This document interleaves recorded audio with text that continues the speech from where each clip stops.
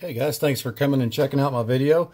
In this video, what we're going to do is show you how to barrel trim a pen blank utilizing a 6-inch sanding pad that you can buy at any hardware store, Harbor Freight, Lowe's, Home Depot.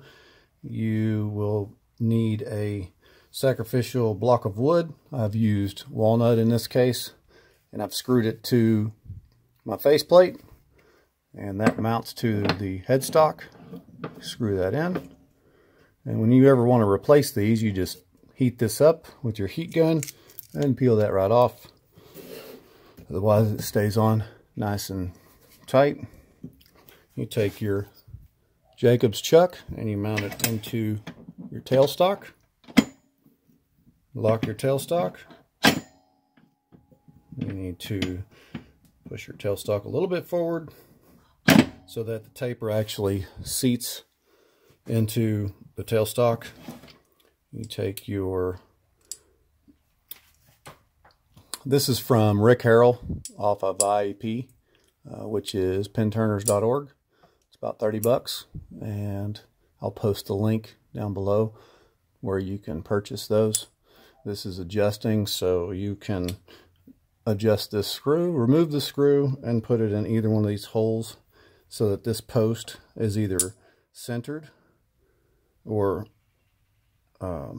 off-centered, depending on however you want to do it. I have it off-centered. Chuck it down, tighten it up, and then I take my punch set. This is from Penn State Industries. You can also buy these at Harbor Freight as well, and probably a variety of other locations online, Amazon, etc. You locate the punch that fits this brass tube.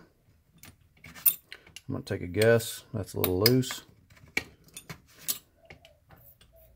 That one's a little loose. Maybe this next one. Okay, it is this one before.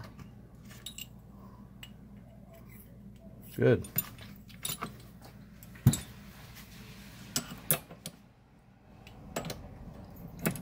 You loosen this nut here, and this thing goes up and down to fit that. You match the blank to that so your punch is not sticking out further and you don't sand the end of it. You tighten the nut down and you slide your blank over that. You bring your tailstock forward. Make sure my camera doesn't want to move.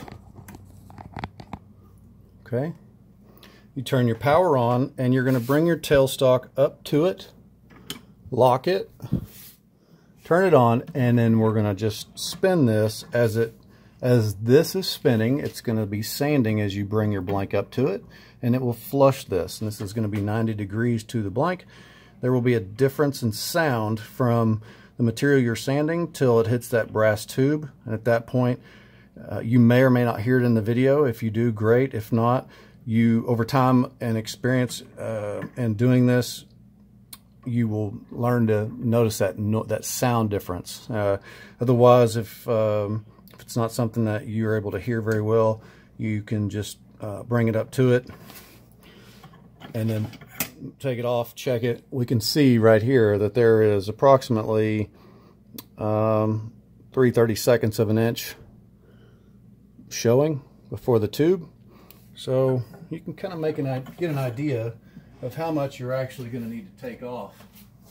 If you just want to do it for yourself, you can mark a line roughly right here so you have an idea or a gauge of when to start checking. Okay, so I'm going to turn this on, bring the tailstock up, lock it, and start sanding.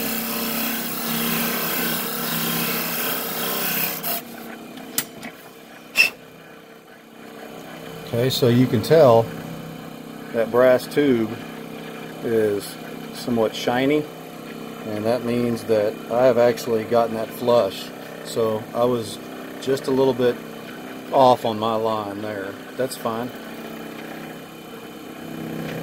You will also want to take your deburring tool and deburr that edge, and that's done. Look how smooth and straight that is.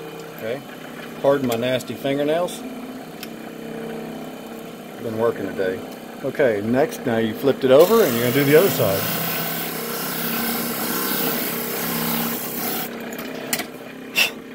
Not quite there. Clean that up, and I can still see that has just a little bit more to go.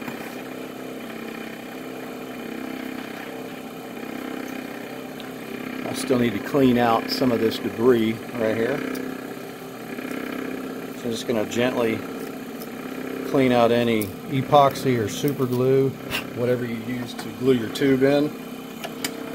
Come back to it, lock down the tailstock.